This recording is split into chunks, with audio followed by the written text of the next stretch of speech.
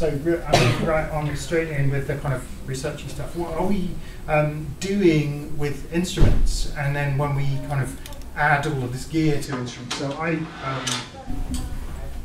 will tell you about my practice as we go along, because I won't double up on myself. But I kind of started making a list of kind of the stuff that we assemble. You know, like this is a kind of assemblage of materials that we've got here that includes a recognisable instrument and some other stuff. In my case, because I'm a clarinet player, it includes things like reeds and mouthpieces. It includes all kinds of peripheral stuff, like mic stands, music stands if I'm using music. It includes, you know, the things that I need to get working. It might include sheet music in a score. If we start working with electronics and in the digital domain and using that stuff as well, we're going to have maybe a computer or some kind of device, microphones, interface. We might be using some software. We'll have settings. We'll also have peripherals. We'll have loudspeakers. We'll have a sound desk, and you could fit a lot of things into that. But there's one important thing missing there, and that's that human. So there's the person as well, right? So we're looking at like what's the overall instrumentalist, and I want to start thinking about like how we perform always with. We're never just completely isolated as a person or an instrument. It's always we've got to think about all those different things. So we've got all those different things in there. We've also got people that we might be playing with. We've got a different space that we play in every time, singing every time. And we're doing that within an environment that sits within a culture. So we kind of, our viewpoint can kind of zoom outwards. And all of those things have an influence. And I'll talk a little bit more about this in about 10, 15 minutes. But this is what a lot of people are calling ecologies of performance. You probably have heard this term or the kind of ecosystem approach, performance ecosystem. During the 70s, is it J.J. Gibson? Is it? Is that right? I forgot the right initials. Yeah. A lot of people started to look at the situated nature of what we do and how it fits into a kind of ecosystem. So that term of music performance ecosystems was used first of all by musician and scholar called John Bowers, and Simon Walters used that, and it's been used by lots of people since. I suppose I try and describe this as resisting a kind of linear approach to what playing music is about and performing music is about. So perhaps we think of music as somebody has an idea, or we have an idea, and that gets kind of notated or encoded in some way, and it's translated by some sort of performer. Maybe that's you if you composed it, or maybe you're playing somebody else's work. And then we try and be faithful to that, and we try to communicate that. And so it feels like there's a kind of line going from the ideas realm through the human realm, the interpreter, the translator, through the instrument, and out to the audience, and you receive the work. And I think that's quite like well entrained in us, especially those people who come from a kind of classical music training. So that seems to be like the way we seem to think about music. And one of the things I'd like to open up today, especially as we kind of try and reimagine and reinvent instruments, is to change our focus a bit and say, let's think about situating what we do and sharing it rather than giving it and receiving it. Let's think about the way that our bodies are involved, all of us. Like right now, you're contributing to this performance that I'm giving by being my audience, right? By listening and responding and reacting.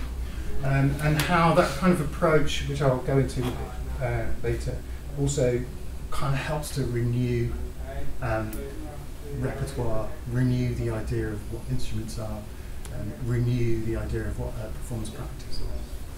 So we're here to talk about music technology, aren't we, right? So this is the Google search, page 1, image search of the term music technology.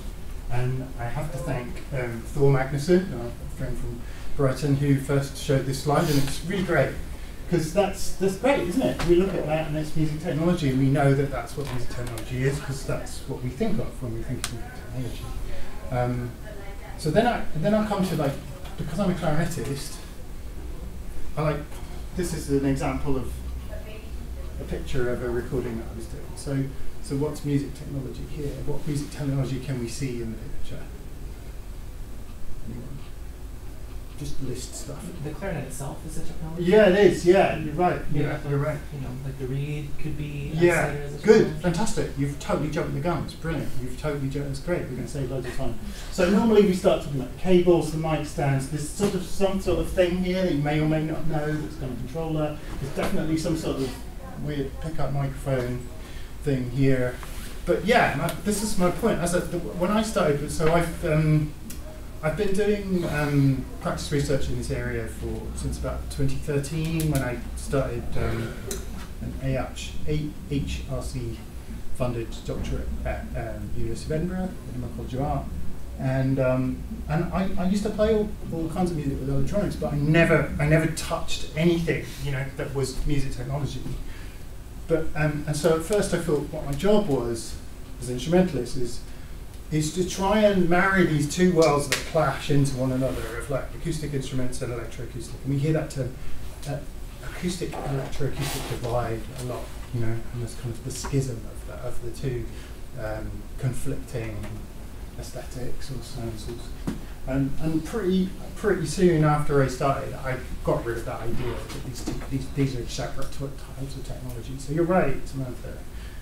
The amount of technology between here and here, apart from that, is huge. There's like centuries of research and knowledge residing in the clarinet mouthpiece, including the total feel that I have for the instrument resides at the interface with my body, which is where this interchangeable piece of cane and this piece of ebonite and this kind of contraption of holding the reed on meet my lips, my teeth, my mouth cavity, my throat cavity, my chest cavity, my sinuses, my muscles. And there's like the feel and the sound, like the personal sound that I've developed over years, kind of resides primarily in that area, right where the instrument interfaces with my body, which is kind of really interesting. Because when you think about instruments, we tend to think about this bit, right? And this is also important because it changes notes. But really, like in terms of technique, most of my knowledge sits in this very finely judged area here, which I kind of feel. So yeah, so it's all technology, and that kind of leads us to the idea of like instruments evolve, basically. This is probably the earliest single reed instrument that we know about. So it's from 2,000 years ago in Egypt. That's from about 300 years ago, 250. By about 100 years ago, everything looked quite familiar. That's what a clarinet looks like. Along the way, we bend technology around bodies and ergonomics, and we changed technology and developed technology between performers, composers, makers, and developed instruments that fulfill our continuing exploration of expressive needs. So we're always searching for new expressive qualities. We also sit within a culture that might be, small salon music in one decade, and then all of a sudden within 3 decades we're in large concert halls and everything needs to project much more, and we have more sophisticated technology and different materials. Along the way we get really interesting things that happen. That's my favourite clarinet picture. That's an 18th century bass clarinet, and you can see all kinds of solutions that have gone into the way people thought about how to think about sound and musical expression and use technology to kind of really advance technology at the time to serve creative needs. And I think that's what we're doing. We're using technology to serve our creative needs. And along the way, we might go down some tangents that are quite complicated. So that's a solution. One solution to the fact that clarinet players in orchestras have to change from a B-flat clarinet to an A clarinet. It's exactly the same instrument, but slightly longer. And so this was an attempt to just have a little knob that you turned and it changes the direction of the airflow into the different clarinet. And it's an incredibly complex solution to a problem that it's not really that big a problem, just change. It's fine. It's not actually kind of that difficult. So it never really took off. But it's interesting how technology can take us down quite complex solutions to things, and it's kind of a lesson. So we often hear the term that an instrument is like an extension of ourselves, right? We can think of it as an extension to ourselves, and you know it's quite an interesting idea. What happens then when we extend the extension into adding sound sources like these and sensors like you know, like microphones or motion trackers or whatever? How does that kind of how does that change the instrument? You know, that's something I want to think about. I wonder if I want to choose the order of the because one of the things that we get through working with these instruments. Yeah, I'm going to just switch my attention to here. So, what happens to? Yeah, what happens to? I'll come back to that other stuff. What happens to musical instruments next, like in the digital age? Let's just unpack how that might work. Like I've come up just with 3 approaches, and they're very broad. Right? So. This would be a good point to show you a very short little snippet of video because it's very cool. Do you know this? Do you know this instrument? So we could make new instruments, right? So we make new instruments with digital technology. That's one way we could use technology to expand our creative endeavors and music. So there are thousands of examples of this. This happens to be one because I was on a gig with this woman from Montreal, and it's a really nice example of something that feels like an instrument, and it has a nice, really short video. So Miriam Blau took the idea of records and spinning records, and so she made these kind of perspex discs that have transmitting technology in them, and accelerometers and sensors, movement sensors that send messages into the laptop through software. And the idea, there's a very simple idea to the instrument, which is that when it's spinning fully as a spinning top, it does what it's supposed to do, and when it's slower than that, it glitches and becomes less predictable and behaves a different way. So she sets these things up and has sort of 3 or 4 on the go. And don't do that. And generally looks very cool.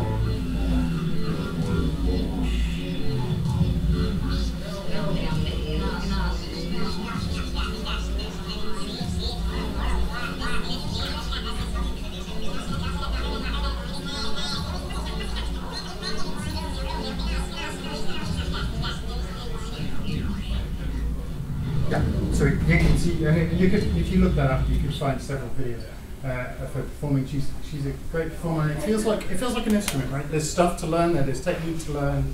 There's lots of musical possibilities, and so that's like one example of a DMI, digital musical instrument, right? Some of you know.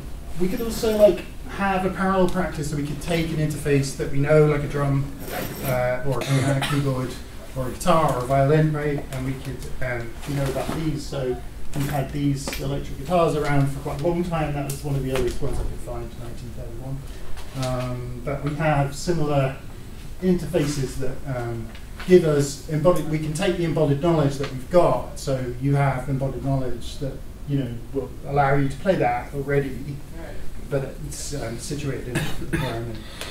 And likewise, the knowledge is required to play that, but it gives you different possibilities, right? And I have the knowledge to play something like that, but it gives me different possibilities. But what if you really want to play the violin? You don't want to play someone else's violin. You don't want to lose what you've worked for. So I came into doing this kind of thing with 40 years of playing clarinet. So everything about the way that I play has been highly personalized over a lot of years, and I really grudgingly give away pieces of that. You know, I don't want to change my materials unless I choose to change my materials. At least that was definitely like a priority when I started doing this kind of work. I really wanted to keep as much as possible. So if we think about augmenting, use this term augmented instruments, keep what we've got that we value and see what we can add. So some really nice examples. One of the best is this, one of the kind of most well documented and kind of really good example is that the grand piano is a really fine instrument. Why would we take anything away from that? It's fabulous, right? It does. We love everything that it does. But there are things that it doesn't do. It can't crescendo from nothing to fortissimo. It can't bend notes. You know, now has all of those possibilities through a contraption that fits inside. And this is a really interesting device if you want to make a note of it. Magnetic resonator piano. It doesn't actually operate through speakers. Still resonates within the body of the instrument itself. And you can go and see this thing in action. You can go to Queen Mary and they'll let you have a look at it, and you can see concerts out and about with it. You've been to have a go on it, haven't you? Yeah, and it's fun. It's good fun. Yeah. So we can use our augmented. Rod is going to show you an augmented drum, I guess. You know, and we're going to have. That's the sort of thing that today is we're going to try out the instrument's voice. We can also augment the voice. But let's not forget that the instrument is. It's a human technology assemblage, right? So when we augment an instrument, we're also kind of augmenting ourselves. We'll come back to that in a minute. How can we augment? Well, we can use fixed media, which is often called tape or backing. Anyone who's done karaoke has worked with fixed media. That's exactly what we do. We can multi-track, and we can do that in a very synchronized and locked down way, or we can get kind of more flexible with it. One example of that is this piece I worked on with Alex Harco, where we took a multi-track piece by Steve Reich, which is 11 clarinets, and we took the aesthetic of a remix and decided what we wanted to keep, which was kind of certain harmonic traits and certain rhythmic traits. And we wanted to keep the idea of a live instrument plus a fixed media. And we made a new piece in 2013, which we added some new samples to and kind of completely reinvented the piece. So that's a way to working with fixed media that was maybe, like the Steve Reich is quite locked down, and I feel you should feel quite restrained and quantized as a performer. But in this one, I've got flexible triggering and the sections are a bit more fluid. Choose when to bring them in and out sometimes. So it kind of feels fixed media is not necessarily really fixed. It's got a really great advantage for the composer or the sound designer because you've got when you've rendered the material, you've got control of it in terms of quality. So fixed media is really great for that. Real time. So lots of you here have worked with electronics before, but some of you may not. So like I'm going to do like 20-second digital audio 101. If we have a microphone here, sound is vibrating, goes into a mic, it turns into, it physically vibrates something that turns into a voltage. Once that voltage signal is, we've got that voltage signal, we need to get it to a computer, it needs to turn into a number. Computers only understand numbers, right? So we have that vibrating plate that produces a voltage, which is kind of analogous to the vibration of sound in the air, right? So we call it an analog signal. A lot of you know. An analog signal, and that analog signal needs to be turned into a number because otherwise the computer won't understand it, won't know what to do. All the computer wants to do is maths, right? So we need to give it ones and zeros. So we put it through an analog to digital converter, an ADC, right? Remember that term? Once it's gone through the analog to digital converter, it becomes a number, and our computer's happy because it can do maths. Right? So you can do maths, and the maths might be send the same number to the output, right? No maths at all, and now what we've got is a recording device. So take the number. What do we need? We had an analog to digital converter. What do we need on the other end to send it out? You can guess. You probably know something. Digital analog. We need to do digital to analog converter, right? DAC. And you'll hear that term a lot. So, and you have all of that on one of the. If you have a laptop or a phone, you have an analog to digital converter, a microphone. You have a digital term. You have a DAC. which is the headphone or the Bluetooth output of your mobile phone. So we get sound in and get out. What the computer can do is do maths, and it can do it really quickly. So the really quick maths that it does can change, process, alter, record, remember, just generally mess with those numbers before it sends them out, multiply them, add them together, duplicate them, all those kind of things. So we can do all that kind of stuff. Now, so that it'll convert that number back to an analog signal, and it'll send it down the wire. Voltage goes to the loudspeaker, pushes the speaker in and out, and it's back in the air as vibrating sound. if we can do that in no time at all, it would sound instantaneous. But nothing takes no time at all. But if we could do that within, say, less than 15 milliseconds, then that sound coming in and the sound coming out will sound more or less instantaneous to our ears. So now we've got the possibility to do what's called a real-time processing.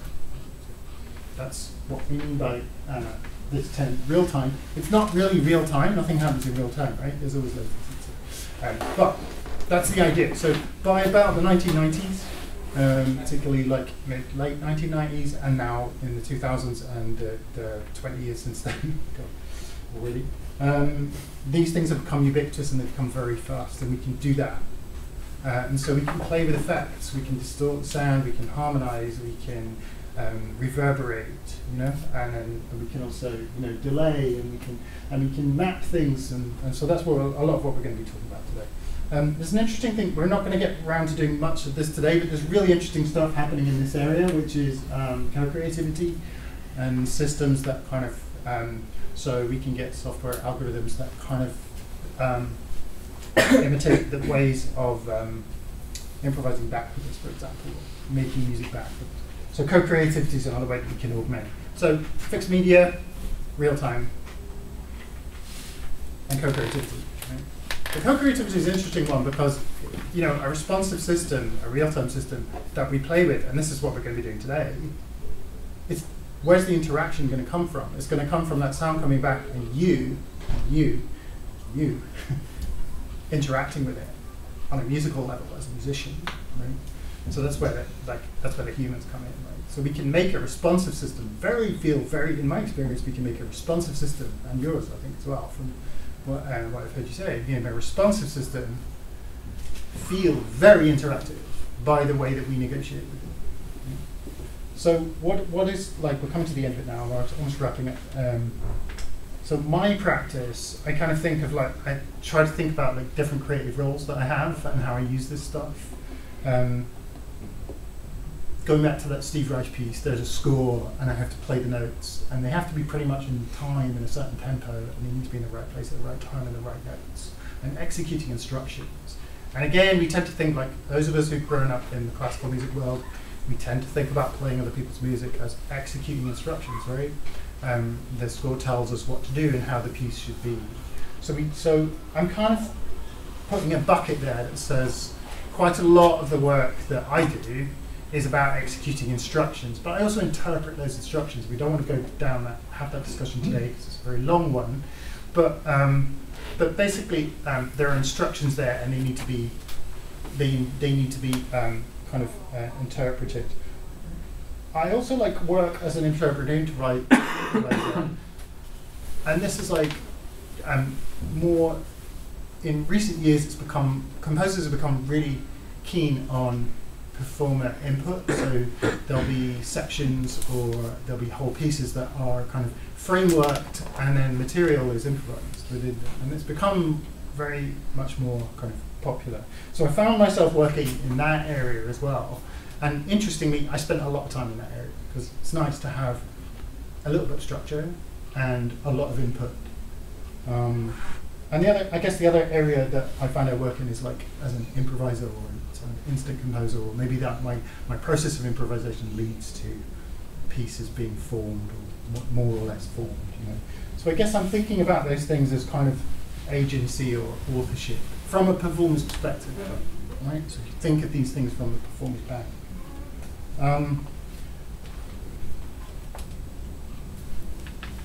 Running through really, really quickly, what what kind of things in my research did I find that I, as an example of someone who has played on acoustic instruments for all my life, right? What kind of things did I care about, and what did I find that I was researching? You know, because practice research is really interesting. We can come in with ideas about why we're doing something, but maybe not fully formed questions. And so I found that in a practice research area, sometimes you have to let the questions emerge a little bit. You have to go in with some kind of impulse. It's sometimes called an epistemic impulse, or a kind of just a motivation. It's just a fancy word for having a motivation to do something or try something or fix something. And I found that I cared about 3 main areas. It's really, really brutal to break music up into separate things, but sometimes it's useful to unpack or put things in buckets and see, like, let's say we can break up the idea of playing music into 3 areas. We know we can't. Let's just say we can. What do we learn from doing that? And what might sit in the middle that might be where my research is. So I found that I really cared about sound, and I had lots of kind of pragmatic things that I needed to think about, like balance and blend, you know, presence of all the different elements. I found that I have like a particular idea of sound concepts, and maybe you do too, like what you want your instrument to sound like, if you have preferences. Tone concepts maybe. I also found it changes with the space.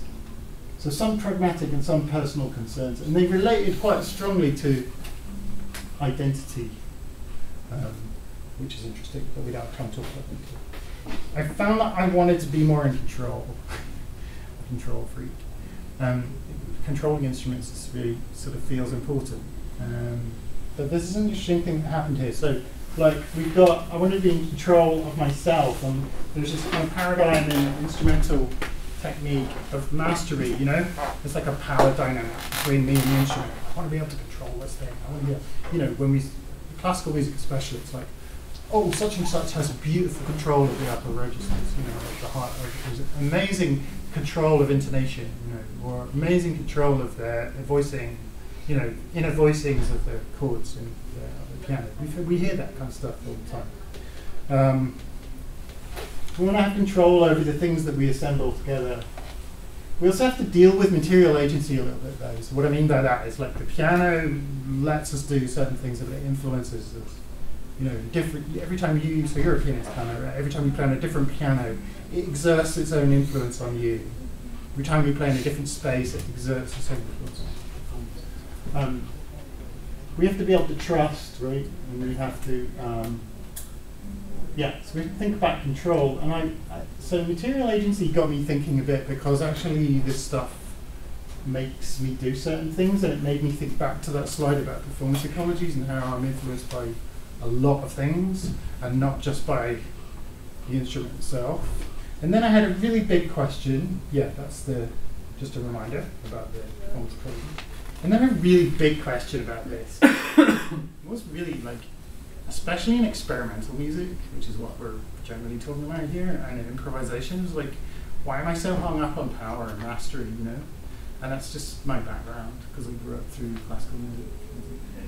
And, you know, so it's placing so much emphasis on control that actually found that letting material agencies become a thing that I was more tolerant of, and letting systems exert more influence, letting go of control, made some of the work I was doing more interesting. So I started questioning the idea of power and mastery, and I changed the category, this sphere of concern. So I really, really think it's not that surprising that an instrumentalist would really care about sound. We really need to care about interagency. Let's think about balance of control. Interestingly, all of these things feed back to me just playing the clarinet when I go and just play a regular concert. And then in performance, the thing that is kind of really difficult to talk about, that seems to sit right at the heart of what we do, is that the thing needs to feel live and alive, right? And that's one of the reasons why I invited you today, because I find that your stuff is incredibly kind of you know, that is incredibly live and engaging. And we engaged in a negotiation of attention, and we have to deal with flux and contingency, unpredictable things. That's our material agency again. We have a sense of expectation, and that might mean that we're involved in some sort of narrative, however abstract we think of that. You know, music happens through time, and we think about form. And we might be thinking of some sort of narrative. Doesn't mean that I'm not saying that everything we do has a story at all. That would be nonsense. But you know, that there's some narrative. Maybe is the best way of thinking about that. And then there's some kind of kept coming back to this word presence. For those things, so present technology, present, you know, present in the instrument, you know, by cognitively, by having embodied relationships to it, present in the moment of the performance, present in terms of each element, you know, interagency, each element having its own presence, like optimal presence. So I started to think that's actually what I was researching. Sound, balance and identity, like some sort of shared narrative, interagency, presence. So that's kind of how I thought about my work. So I'm pretty much going to wrap it up there and hand over to Rob. So what I try to do is, like, the work that we do today is just a really tiny taster of throwing loads of technology into the evolving of instruments. And that evolution of instruments, the only difference between today's age and previous centuries is the pace of change. You know, for me, that's the only difference is really that the violin as an instrument, the piano as an instrument, the drum kit as an instrument, has kind of moved and evolved through performers, makers, composers, improvisers, whatever, using these things over decades or over centuries.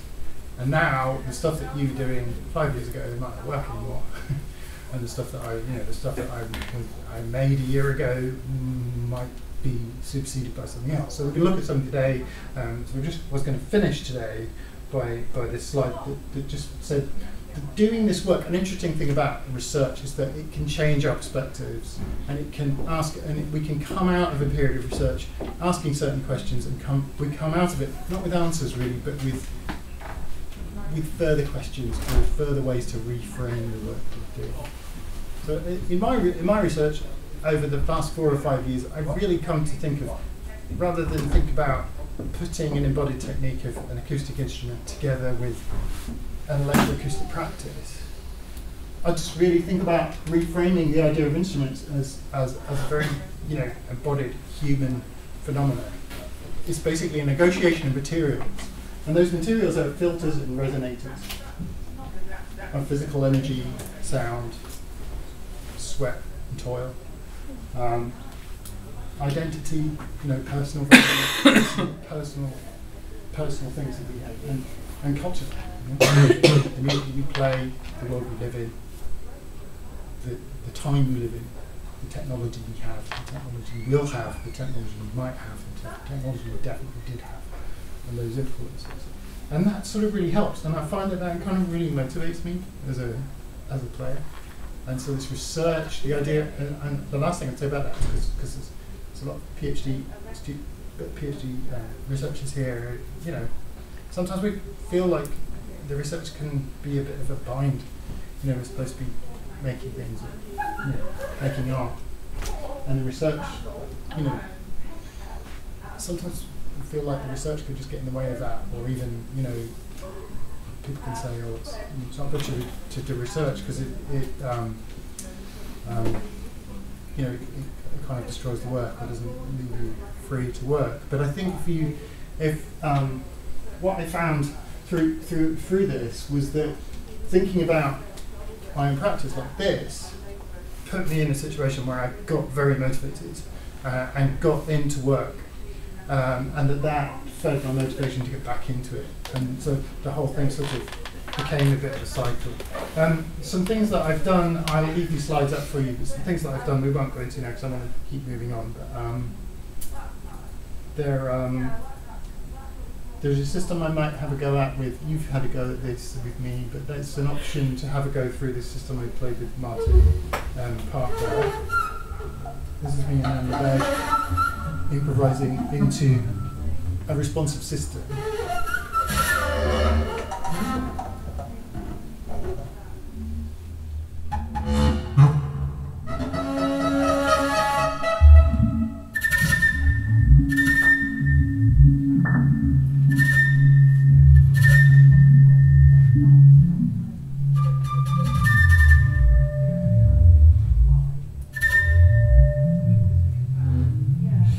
What I found working with Martin's thing was that I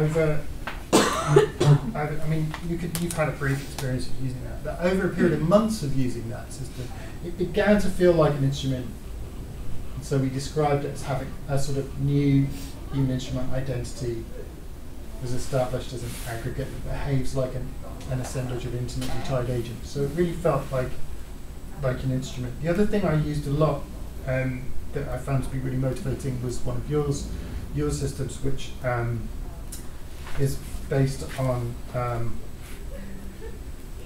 what I started to think of as fragments. So I started this series called Fragmentations. Well,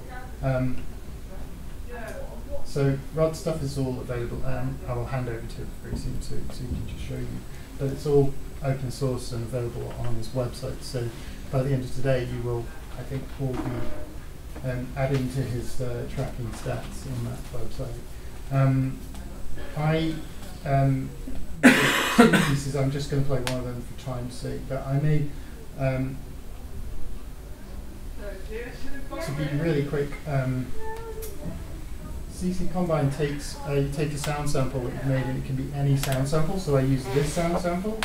Csókolcsóknak a tüzelángból elépünk, hideg az este, néha szaladunk, sírva szaladunk, s oda nem érünk. So this is a woman reading a poem in Hungarian, and then Rod's software kind of splits that up into 20 millisecond chunks, and then I can set parameters, and then I can leave it. And it's basically just one process. I didn't use the randomized stuff you had in it, but it was basically one process. And my interest was how long can you keep one process going and find settings that feel really interesting. And you can see me in my kitchen here in Edinburgh, just kind of having found some settings that I'm enjoying playing with, just using the mic on my laptop and some headphones, no fancy gear.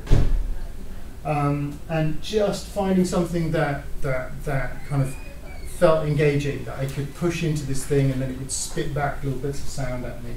So I won't play all of this, but you'll hear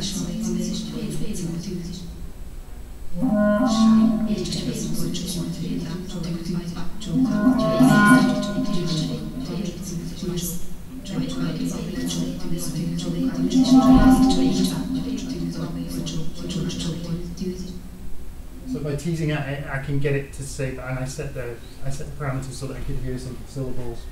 And I think towards the end of this video, you can kind of see me trying to negotiate an ending.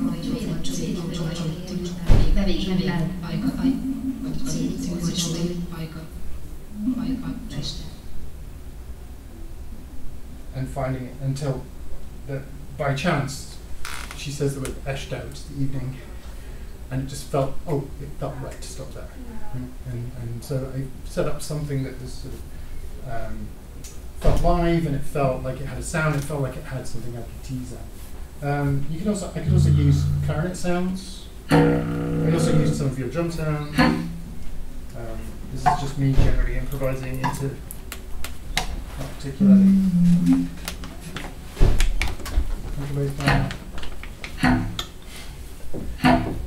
And then I basically take the mouthpiece of the clarinet and play with that sound set being co-improvised back at me as